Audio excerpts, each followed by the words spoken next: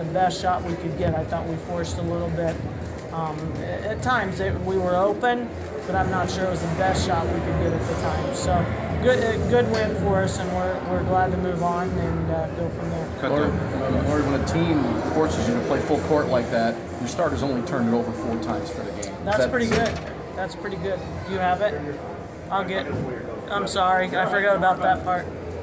That's pretty good, especially with the mixing it up, because they mixed it up from their diamond to their man into the 2-3 matchup, and it gave us a lot of different looks.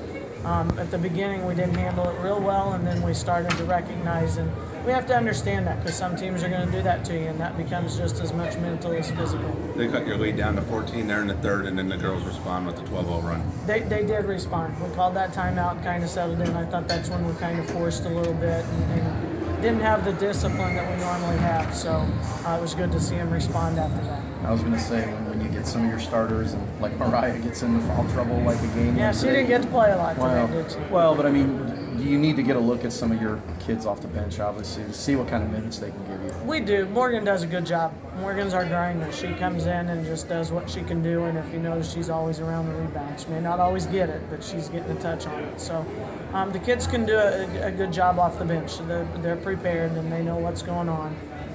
We lost a couple of kids with substitution and not communicating, but those are all fixable, so that's the good part. Jalen had another high-energy game for you, too. She did. She is getting more comfortable and more aggressive offensively, which is good to see.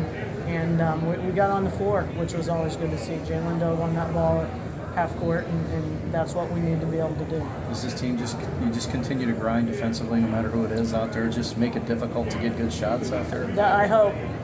We play pretty solid defense, I think, but we have to continue to do that, and we have to guard hard and not be easy to screen and that kind of thing. But as long as we're positioned well, we're going to push kids to a weakness, hopefully, and if that's not enough, then it's not enough on a night. But we'll guard smart usually. In a tournament like this with 16 good teams, I guess seeds really don't matter. You see it early, right before you. It's tough, and that's what we tried to tell them. They've got to match. You knew Parkway South was going to come in playing hard. Like I said, with their tradition and being well coached and everything, we needed to match that. And there's no easy game in this, that's for sure.